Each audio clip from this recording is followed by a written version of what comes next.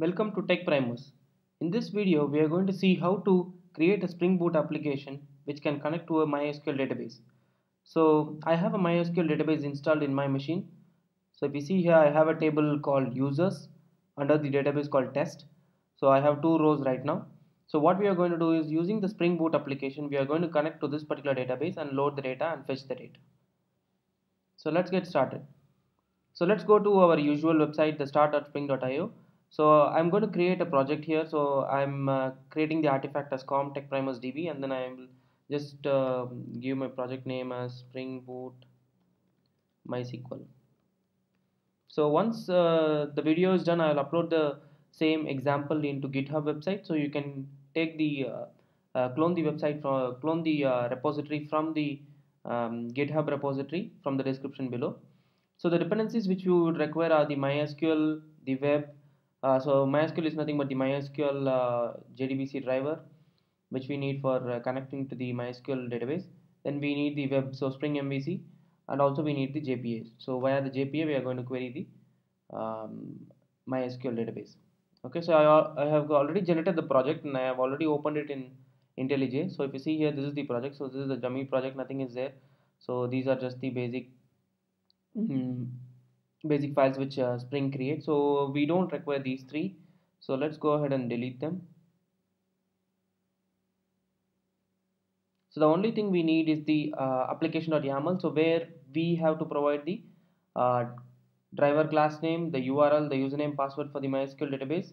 Also whatever we need for the JPA. So if we need to generate. So for example, this hibernate.ddl.auto, if you provide create here, JPA will automatically create the tables for you. So you don't have to do a create. But in our case, we already have the table. So I'm just putting an update, or you can even make it as null. Okay, so let's go ahead and create the necessary entities. So what we need is the repository. So what database we have is the users, right? So we have a users database with name, salary, team name. Okay, so we need a JPA repository for that. So what I'm doing is I'm going ahead and creating a JPA repository. So I'm going to say users repository. So this is an interface. So we need to extend it from the JPA repository with a model. So I'm going to say users is my model, and I'm creating a integer. Okay, so let's go ahead and create this particular model under a different package. Let's say model. Okay, so I'm going to annotate it with entity. Also we have to define all the fields which are there. So the integer ID is a field, then we have name,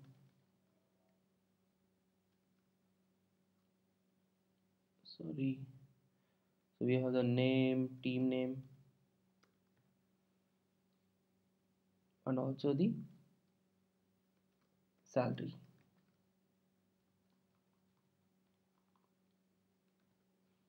So I'll create the constructors, dummy constructor for Hibernate, then we need the getters and sisters. Okay, so what I am going to do is I'm going to annotate the ID with the ID Java persistence ID, and then I'm going to say generate value. So this is going to automatically generate the value.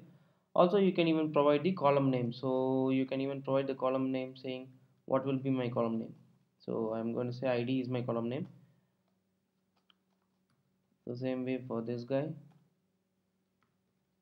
the name would be the column name for the name would be name. Same way for the team name. For the team name, it is team underscore name. If you notice here, the column name for the team name is team underscore name. So I am just marking it as team underscore name. Same way for salary, I am going to say name equal to salary. Okay, so now our entity is done. Okay, so our repository is also done. So we need a REST endpoint so that we can persist and retrieve the data, right? So I'll create a resource. So I'll create a users resource so that we can use that for retrieving or persisting the data. So I'm going to mark this as REST controller. Also I'm going to say use the mapping for REST slash users. Okay, so that's the REST endpoint which we are going to use. Same way I'm going to say get mapping. Suppose let's retrieve the values. So let's have a all public list of users, get all. So this is going to return the list of users which are there in the database.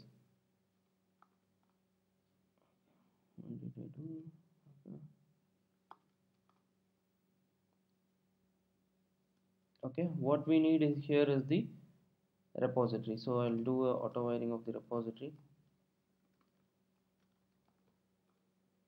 Okay, I'm going to say return users repository dot find all. So what we need here is the complete list of users. So we are just doing a file dot here. So meanwhile I'll add a post mapping so that we can insert the data into the database. So what I'm going to do is I'm going to return the list of users. Okay, just for the purpose of viewing the data, we'll persist the data and show everything. Okay, so the persist mapping, I'll name it as slash load. Okay, so let's say user slash load. So now we will have a request body.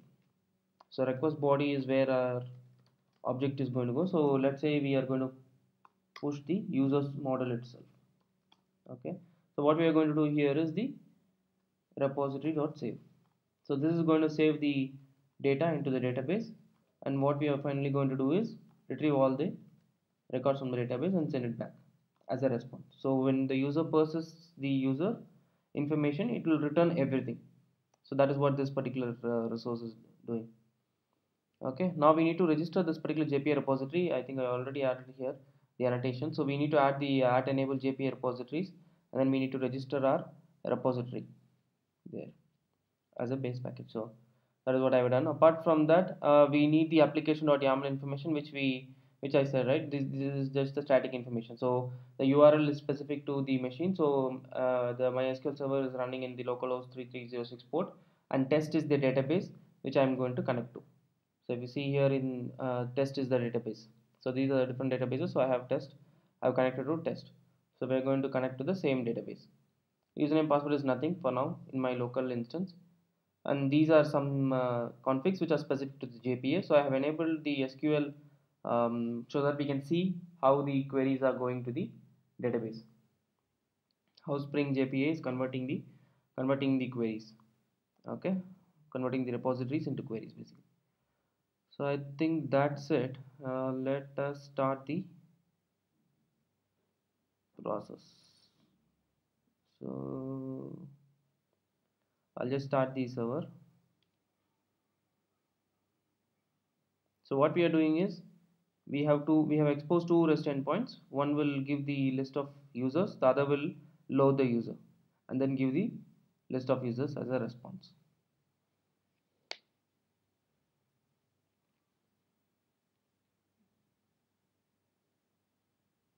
What is the error? Okay, for the bean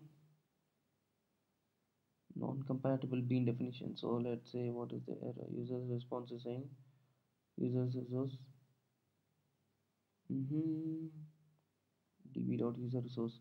I think I have to do a clean. I'll do a clean install.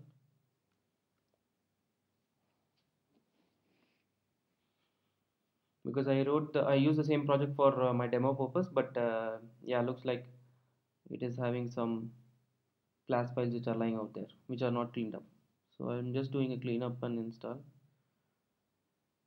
So this should be fine. It's all fine. So let's start it again. Let's start the project.